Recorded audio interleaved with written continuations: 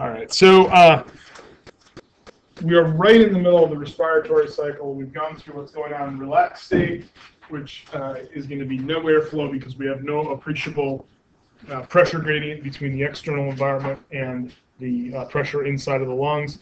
Then during inhalation, we have to increase volume of the thoracic cavity in the lungs, which causes a concomitant decrease in pressure, drops it below the normal environmental pressure, and air begins to flow down from high pressure in the environment to low pressure in the lungs.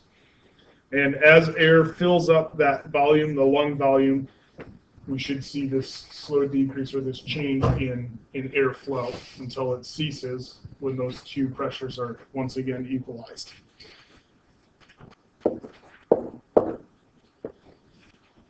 So those are the two phases. We're going to pick up with phase number 3, which will be exhalation.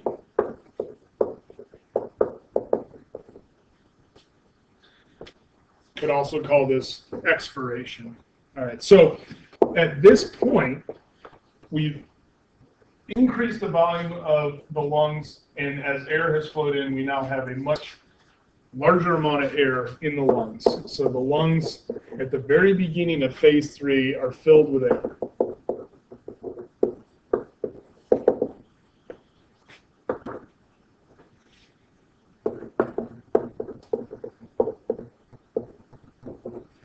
And that volume is going to be full of air. Now, if it's a small little breath, obviously it's just a small amount of air that comes in, or if you're getting ready to blow out your birthday candles, you fill it up with a much bigger amount of air, a much larger amount of air. So what do we need to do? Why don't we start with that? What needs to happen here if we're going to expire or exhale air? Tell me a little bit about lung volume. Have to decrease lung volume, which is going to cause a increase in pressure. And how do you think we're going to actually accomplish this task of decreasing the volume? Basically drop the thoracic cavity back onto the lungs and move back towards that resting position. Okay, diaphragm, what's it going to do? It relaxes, and what happens when it relaxes? So when it relaxes, normally, when it's contracted, it's flat. Normally, during a relaxed state, it domes up into the thoracic cavity, presses up on the bottom of the lungs. How about the rib cage? It's going to collapse back down. The bucket handle is going to swing back down towards the bucket. So we're going to accomplish this by the actions of the intercostals and the diaphragm.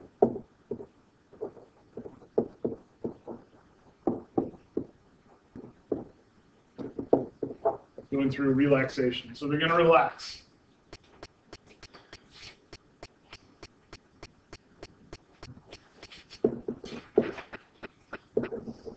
And as the diaphragm and the intercostals relax, the bottom of the thoracic cavity, where the diaphragm is no longer flattened, and so it goes inward.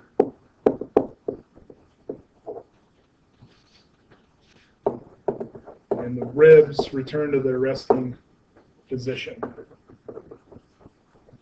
And when I say to resting position, I mean the position or rib location during that first phase 1 relaxed state. So return to the resting position.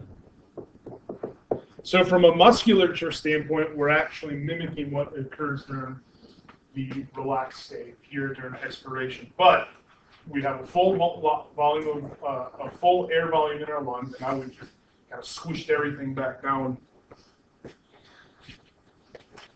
onto the lungs. So the thoracic cavity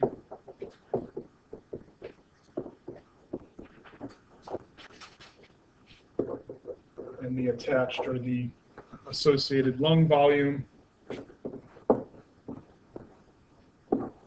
going to decrease. And then because of our inverse relationship, the lung pressure, the pressure inside of that container we call the lungs, is going to increase because of the container's decrease in volume.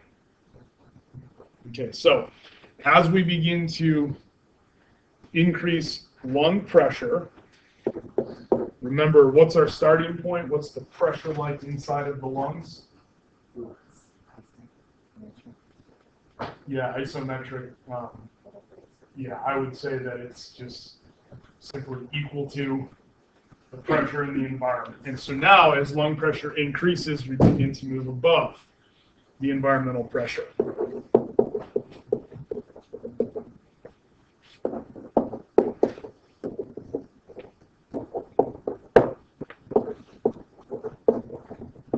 So pressure between the environment and the lungs.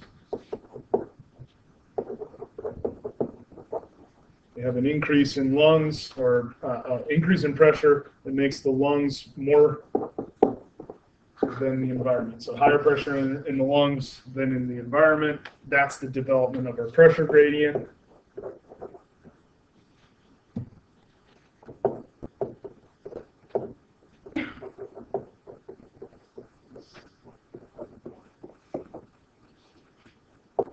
That favors air to flow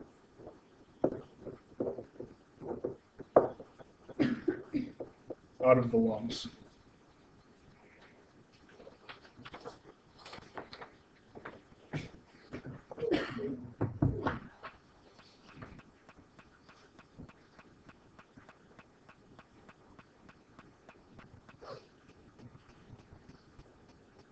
So labs 12 and 13, which are coming up after Easter break, you're going to deal a little bit with spirometry, which is the measurement of air flow from the lungs. I do want you to review lung volumes. Make sure that you sit down and do that. I'm going to just give you sort of a brief little introduction here to lung volumes. Lung volumes are very important for clinical indications. And there are certain things that happen in diseases that can change airflow, how fast air can be moved in and out of the lungs, and also how much air can be moved into the lungs. If you're a smoker, you build up tar and things like that in the lungs, begins to collect in the alveoli, consume some of the space that should be consumed by air, so lung volume will actually decrease. Bronchitis or emphysema or even things like asthma will reduce the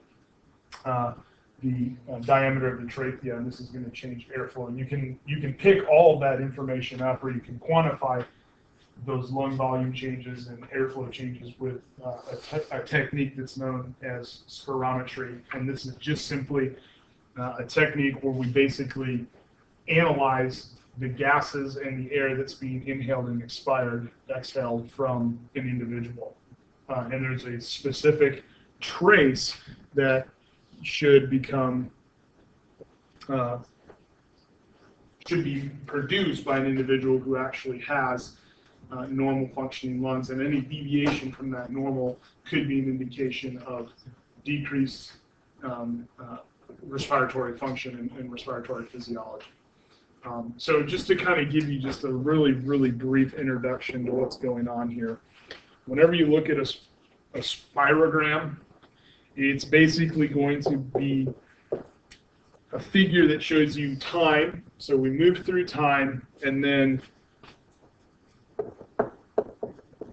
generate or produce volume in some sort of liter or milliliter measurement along the y-axis.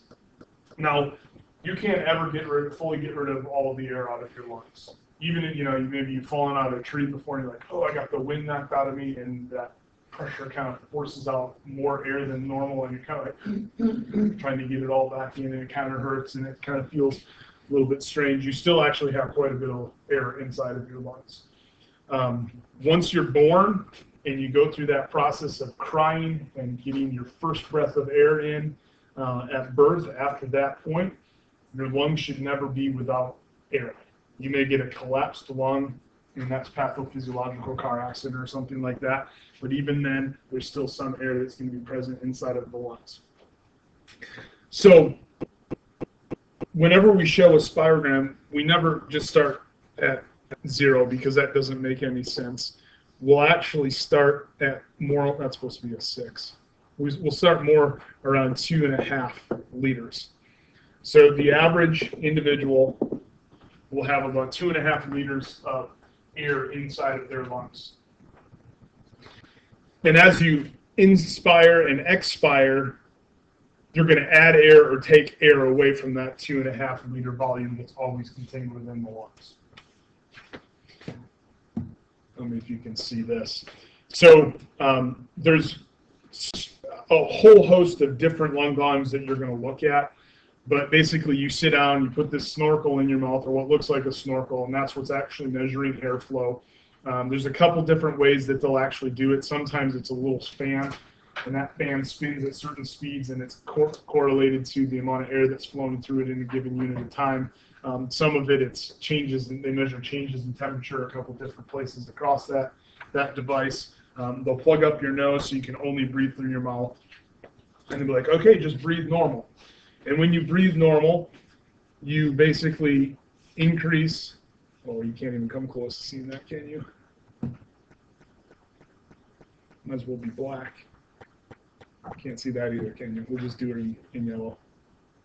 So they'll say breathe normal, and you'll take in a little bit of air, and then you'll release a little bit of air. Take a little bit of air in, and the trace looks something like that. And they can go through and they can quantify how tall those peaks are, and then we know that based off of that portion of the curve that you might have taken in 500 milliliters of air, and then based off of this portion of the curve you might have released about 5 millimeters of air.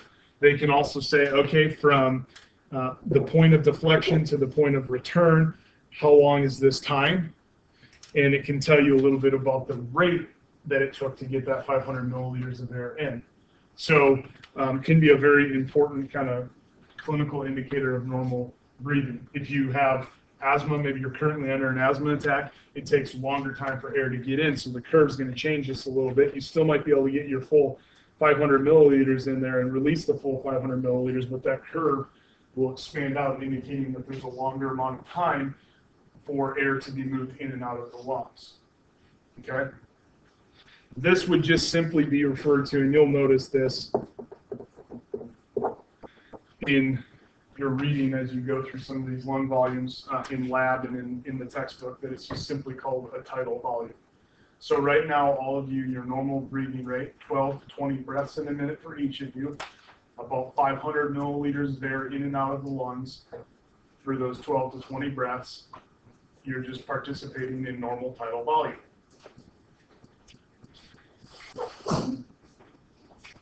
There's also going to be a maximal amount of air that you can put in and a maximal amount of air that you can release from your lungs. And we can measure that. We can measure both how much air is taken in and how long it takes to get that air out. Look at the curve as it changes with aspect to both amplitude or height of the wave and then width of the wave, indicating again, how much air can be moved in and out of the lungs and how much air can be moved in and out of the lungs at a given unit of time. And all of these have different names, and you need to begin to kind of get some exposure to that. So that's as far as I'm going to go with this, just because, you know, for sake of time, you're going to get more exposure to this during lab. There's plenty of information in your book as well. And it's not really that hard of a concept to figure out. Once you kind of get an idea and you can go through and say, okay, I know tidal volume, inspiratory reserve, expiratory reserve, residual volumes, total lung volumes, and you know all of those different volumes, you can look at one of these and you can begin to dissect it and really have a good idea of what's going on with individuals, whether the breathing is normal or it deviates from normal. Okay, what I really want to finish up with is how gas is actually exchanged.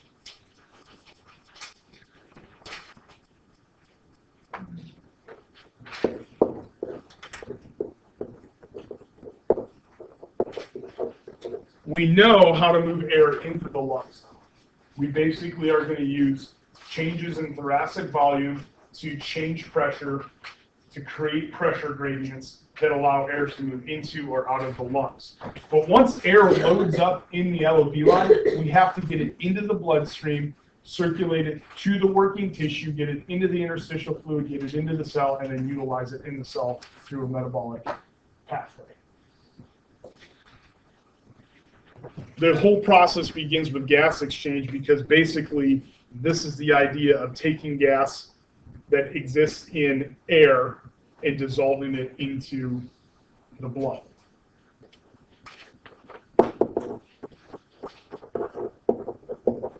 So once we have air in the lungs, we have to transfer it into the blood. And now again, you're going to remember that we do this through 2 layers of cells. So we have to diffuse the gases across 2 cell layers. Anyone remember what those 2 cell layers were?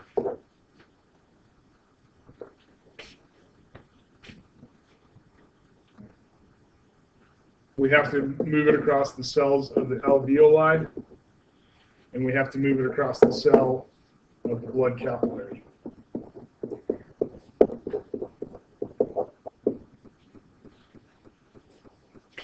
And the way that this is done, at the onset, most of you probably be like, oh, okay, so you get really high pressure in the lungs, and it's just going to move into the blood. It's just going to move in through that really high pressure. And that's sort of right, but it's also really wrong. Because we have oxygen that has to go in one direction and carbon dioxide that has to go in the other direction. Oxygen appears to go in direction of high pressure in the lungs to lower pressure in the blood, but carbon dioxide actually goes against that. And there's a really good reason for that. But before we can really get there, we have to really understand what it means for the gas that is around us in this room or in our lungs or in our blood to have pressure. And I'm going to start with the air that's in this room. So what does it actually mean when we say the barometric pressure is 760 millimeters of mercury? What does that actually indicate or tell us? So the air that's in this room, it exerts about 760 millimeters of mercury of pressure. So if we had a column of mercury, so here's my column of mercury. So we fill it up. Pen's a little bit off. So we fill this up with mercury. And now the downward force of the air that's in this room would push on this column of mercury so that it would go up to 760 millimeters. So in this long column, the force would push down on that column of mercury and have enough force that it would go up to 760 millimeters, from 0 to 760 millimeters. Okay?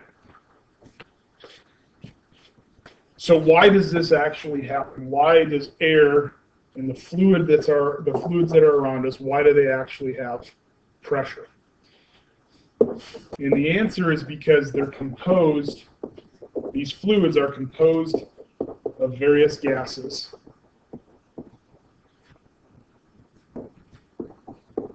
And those various gases are matter. Matter has mass, and it takes up space. So anything that takes up a little bit of space is going to exert a force in that space that it's taking up.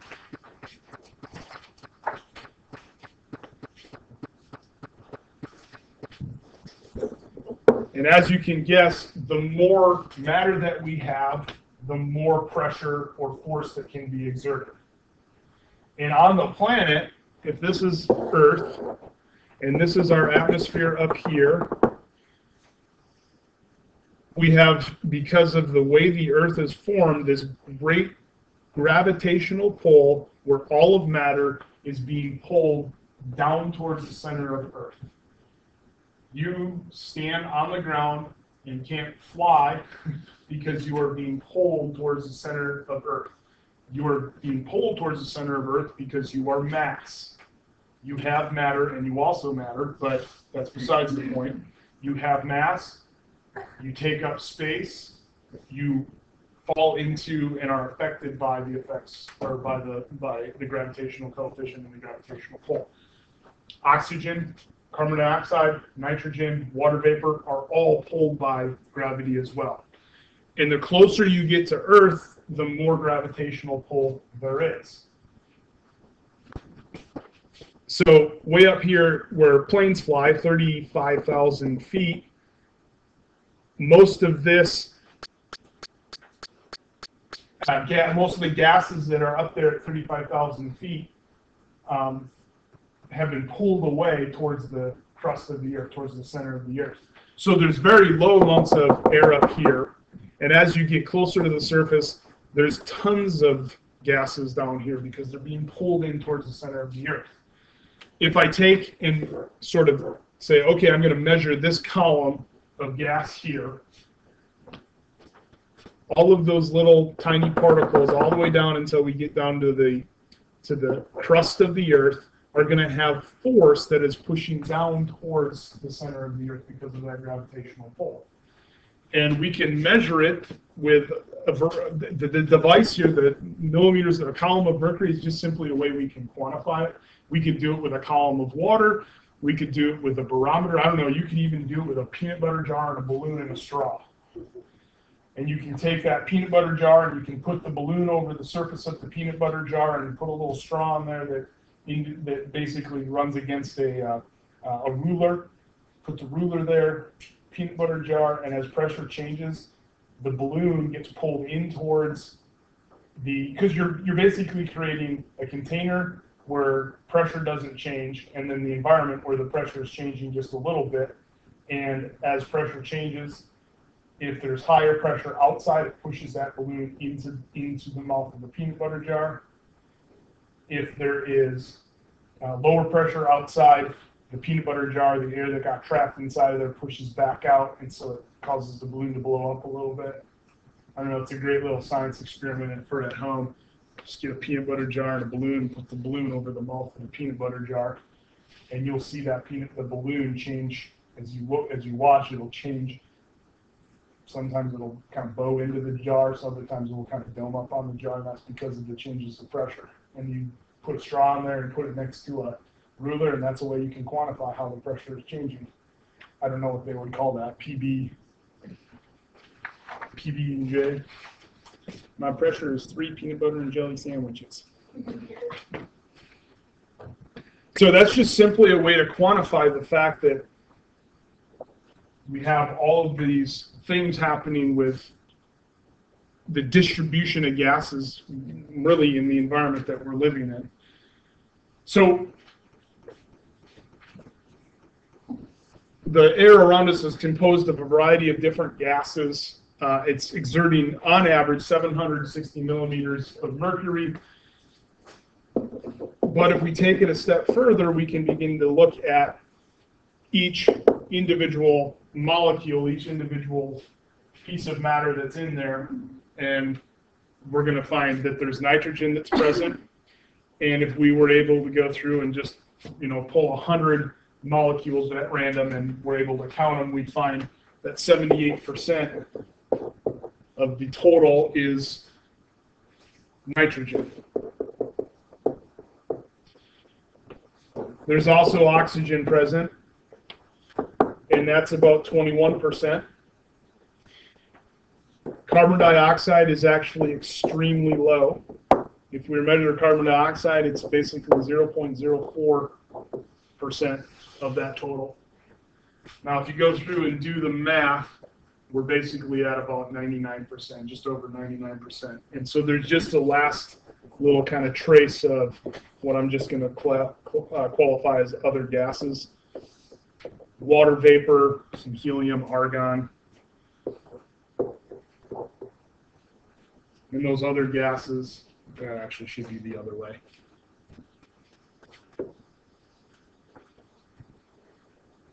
Those other gases are less than 1%. So the two big ones are going to be nitrogen and oxygen. But we got to take it even a step further. So you could go through and you could say, okay, so 78% of the total here is nitrogen. 78% of the air that's around you right now is nitrogen. And you can say that it exerts its own pressure that makes up or adds up with the other gases to 760 millimeters of mercury.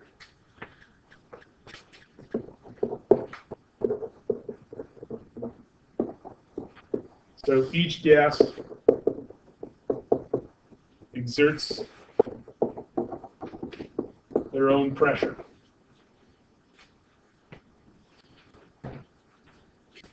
So to kind of explain what's going on here, I got a little model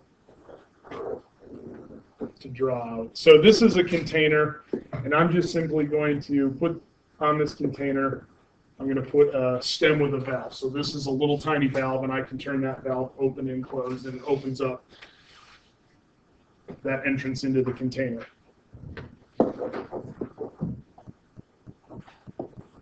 Inside of the container, I have quite a bit of nitrogen, a lower amount of oxygen, and let's say total pressure here is 100 millimeters of mercury. Okay, so it's a pretty low system, pretty low pressure in the system, large amounts of nitrogen. The remainder is oxygen. Now out here is the environment. So you can imagine this is a box sitting right here. Out here in the environment, 760 millimeters of mercury.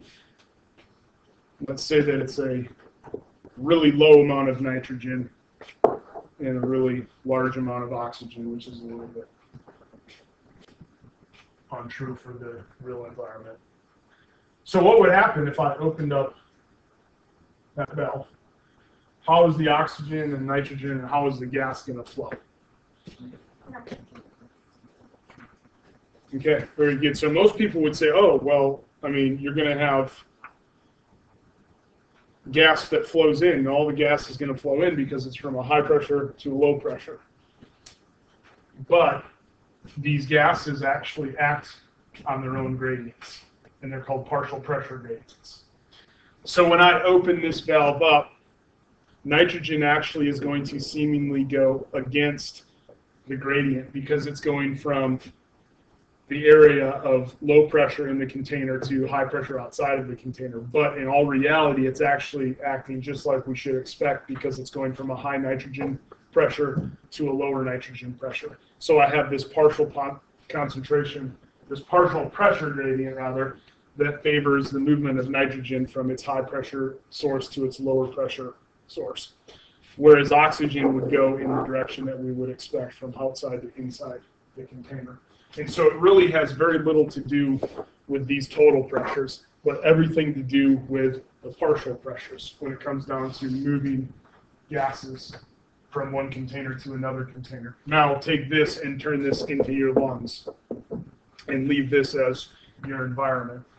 And we now have a really good understanding just by remembering how much gas or how large the gas concentrations are inside and outside, how gases are going to actually move across those two cell layers.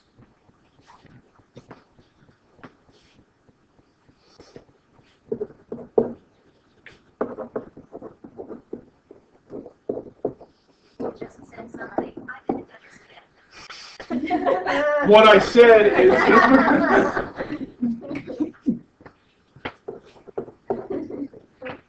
oh, Siri, you're so dumb.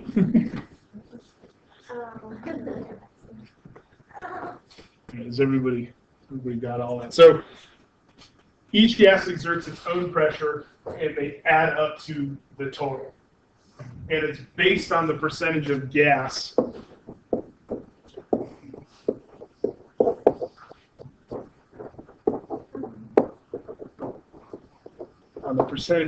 that's present. So let me sort of break this down.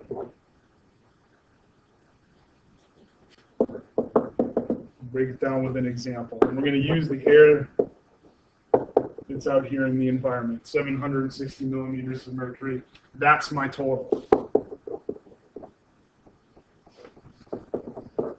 Now that total, if it is a mixture of gases, it's not really that relevant. But we can go through, and based off of that total, we can now calculate the pressure that's exerted by a specific gas, let's say oxygen. Okay, so oxygen, anyone remember what the percentage of the gas was in the environment? 21%. I'm going to convert that into a decimal because I never work with percentages. So decimal form of 21% is 0.21. And if I just simply multiply that 0.21 times my total gas of 760 millimeters of mercury, when I calculate that out, it's 176 millimeters of mercury. Okay? That means that out here in the environment,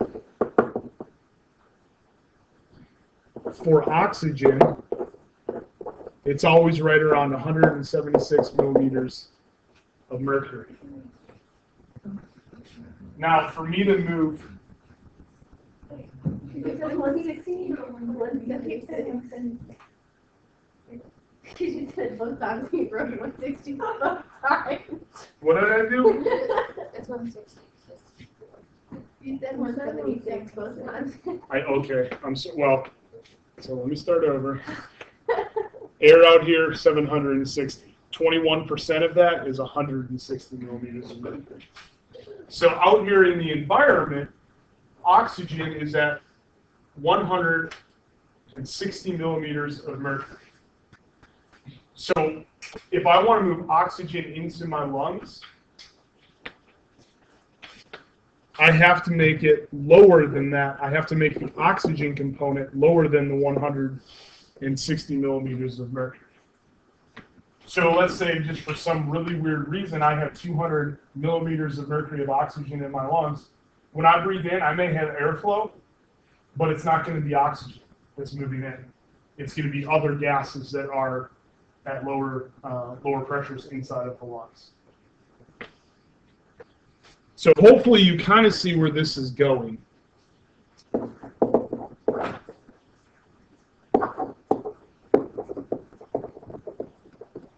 So the oxygen component of any environmental air that's around you accounts for 160 millimeters of mercury of that total 760 millimeters of mercury. So the oxygen provides 160 millimeters of mercury of exerted pressure in that total. And what that ends up as is what we call a partial pressure. And the partial pressure is very important. It is denoted as just simply P. And so if I wanted to say partial pressure of oxygen, P is the partial pressure, and then I just subscript the O2 or the gas. And so this would be read as the partial pressure of oxygen. And I'm going to show you a figure here in just a second to illustrate all of the partial pressures that we see from the lungs to the cell and from the cell back up to the lungs. Because all of our gases are going to diffuse down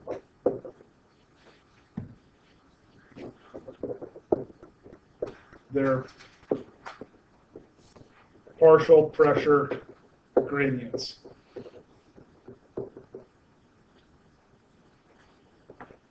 So before I show you this figure, where do I want to have my lowest oxygen pressure? Not in my lungs.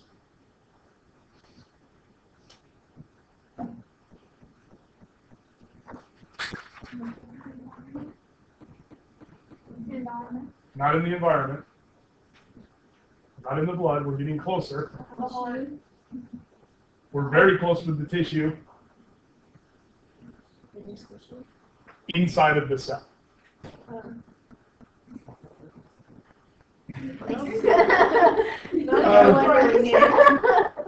In the world? In the United States? We want to have it inside of the cell because the cell is going to utilize oxygen at the end of the electron transport chain to facilitate the production of ATP. As the oxygen is utilized at the end of the electron transport chain, it's accepting electrons from the electron transport chain, which creates that proton motive force, the hydrogen concentration gradient between the inner mitochondrial membrane space and then the inner portion of the mitochondria, and it goes through ATP synthase. You guys, I know you're working through this in microbiology right now, or most of you are. So inside of the mitochondria, remember that's a double membrane, and we have all of those proteins in there, and then the last one is this really specialized one, ATP synthase, and electrons are created, and those electrons begin to move through the electron transport chain, but electrons only are pulled if they are pulled by electronegative force. Oxygen is basically the highest electronegative force that we have. So those electrons move through, and at the end of the electron transport chain, as hydrogen is moved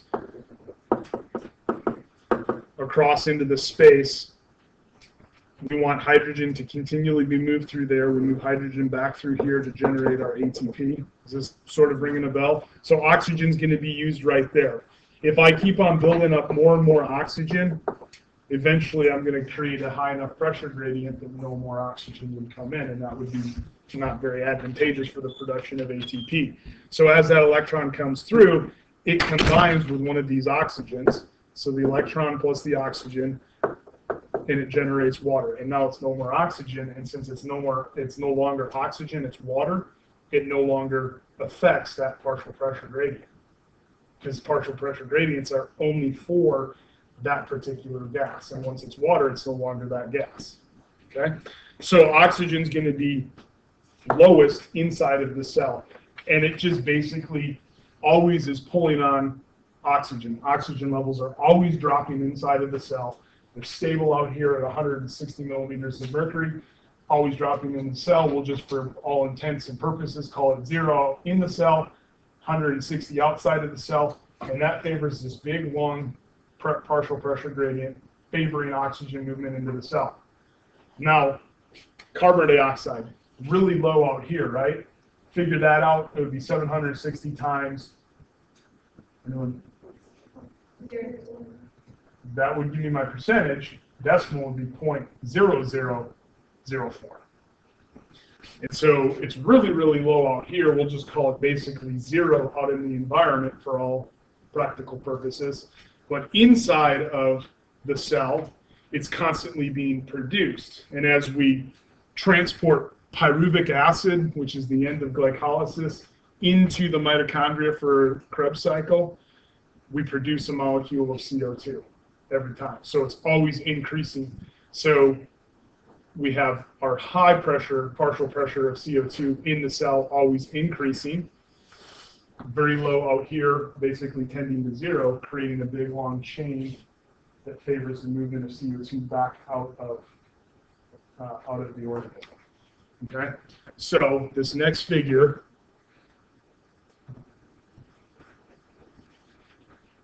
illustrates those partial pressure gradients in the context of the anatomy of both the respiratory system, the circulatory system, and then the working tissues. So you can go through, and this figure is in your book, it's right out of your book, in fact, and what you're going to see is the air that we move in. Okay, they're saying the expired air is going to have a partial pressure of oxygen of 116. And as it moves into the lungs, by the time it gets into the alveoli, the alveolar air is 104. So it's 116 out here in the environment, 104 inside. That means oxygen is favored to move in that small little segment. Once it gets into the lungs, into the alveoli, it's got to interact with the bloodstream. So what should we expect for partial pressure of oxygen in the bloodstream? It's 104 millimeters of mercury in the alveolar air. We're going to expect it to be even lower So the oxygenated blood, 85. And then we come through the heart and we distribute out into the tissue. And in the tissue, the PO2 is 40 millimeters of mercury. Once you get into the cell, it's continually tending to zero because we're consuming it and converting it into water. So we go from 116, 160 would work as well out here in the expired air down to nearly zero once you get into the cell. Cells generating CO2, that means CO2 is constantly being increased inside of the cell. The CO2 inside of the deoxygenated blood, which is what's coming out of the tissue, so tending to infinity in the tissue, in the cells, gets into the bloodstream, it's 46. So from continually increasing above 46 to 46 to get it into the blood, pump it through the heart, pump it into the lungs. Once it's in the lungs, alveolar air, the alveolar air in the lungs is 40. So we go from 46 to 40, and then now out in the environment, the air that is being, oh, I'm sorry, I switched these two up here. 116 is what's coming back out. So inspired air, the air that you're bringing in, 0.3 millimeters of mercury, 40 inside of the air. So we favor from 40 out to the 0.3. It's 159 that we breathe in. So I'm sorry about that. Expired air, you start out inspiring 159. When it comes back out, it's 116, indicating that it was consumed, went through that circuit, was utilized by the tissue. And then the amount of air that you pump back out or breathe back out is 32. 32 millimeters of mercury. PCO2 in the environment is about 0.3 millimeters of mercury. So it's not ever really deoxygenated or oxygenated. There's always a presence of both. Yeah, but deoxygenated doesn't mean that it's lacking oxygen. It means it's having oxygen that's removed from it or put into it. So it's about 95 here once it comes out of the lungs, down from 159.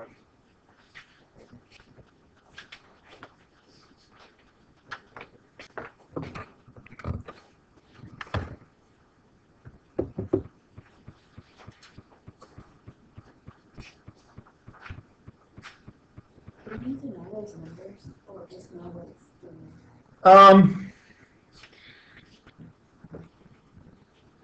I'm gonna be really comfortable if you can sort of pick up each point along the way and in relative terms what it's going to be looking like. I mean, if I were to draw this figure out on my own, I would draw, okay, so here's the environmental air, here are my lungs, here's my heart, here's my tissue. What? O2 is extremely high here, or maybe I would even do it like this, something more along these lines. Oxygen is pretty high there, a little less high there.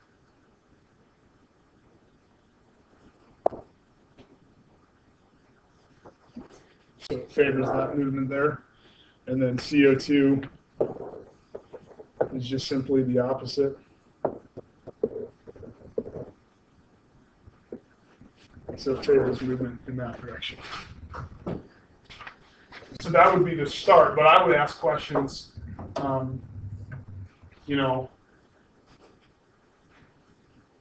what would happen if we,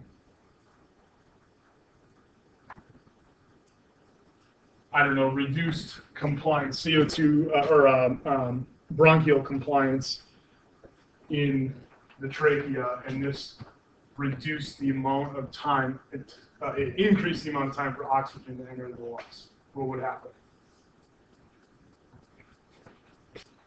So this becomes even just a little bit smaller because it's taking more time to get it in, and this gets just a little bit smaller, and then pretty soon this maybe becomes non-existent. And what if that working tissue is the brain?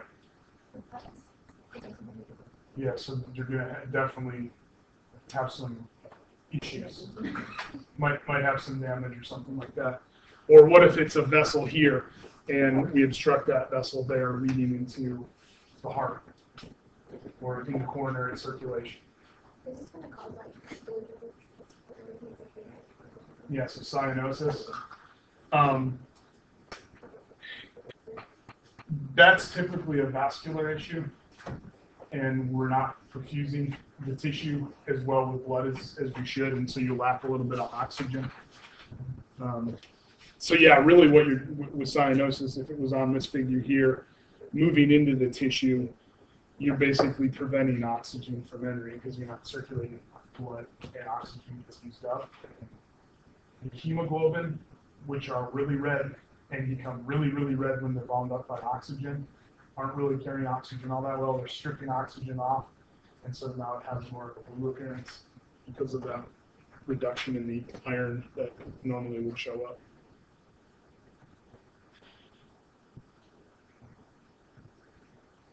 So if you got the basic concept here, I'm going to be real happy with that. What's that? I took a breath and my back off and she's like, oh, sorry, something. So it's I'm gonna fall.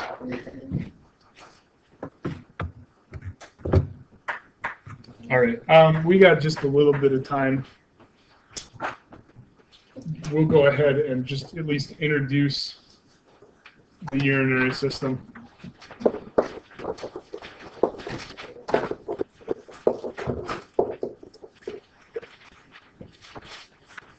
So the urinary system is going to be comprised of 4 main organs. And those organs are going to be the kidneys, which normally is going to be 2.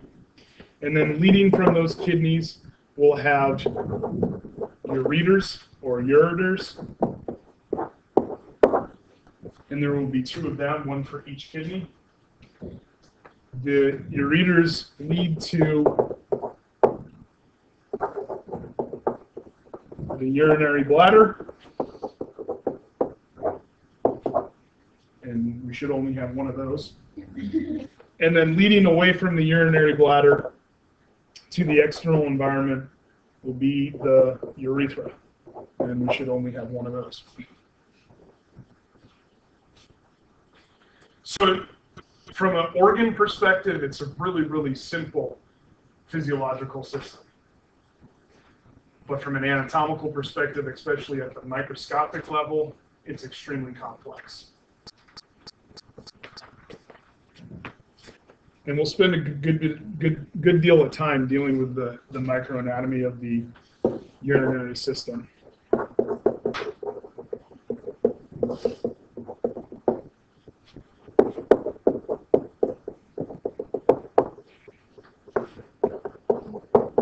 The urinary system is the homeostatic regulator of the blood.